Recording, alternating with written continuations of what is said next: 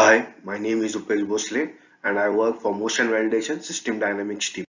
With the conventional MNF approach based on the linear mode shapes for incorporating flexibility in MBD model in Adams, some of the dynamic used to get missed, especially when a particular part goes in nonlinear mode of deformation. User used to study the nonlinear behavior in FE tool post exporting the loads from Adams. The inconvenience has been addressed with the addition of Adams MaxFlex feature. Adams MaxFlex will capture geometric nonlinearity, material nonlinearity, and boundary condition nonlinearity by creating high fidelity model to achieve high accuracy result. The actual workflow for creating a nonlinear flexible part in Adams is very simple. The primary prerequisite input for this is Nastran Sol 400 deck in the form of BDF file. Importing the BDF with the relevant inputs gets you the flexible part. Upon creating a flexible part, it can be constrained to the other rigid flex part using the interface point.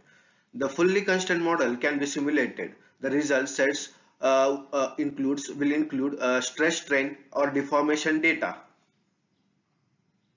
One of the quite common testing in aerospace industry is aeroplane wing bending. The left image shows the physical test rig required for testing the bending behavior of an aeroplane wing. The wing can go into a nonlinear deformation. The similar virtual test environment can be modeled in Adams with the wing model as a nonlinear flexible body with the constraint matching to the ones used in the actual test rig. We can see simulating virtually can be potential saving in terms of cost and development time. Here you can see some of the other industry use case models where the vehicle suspension LCA goes into the buckling mode.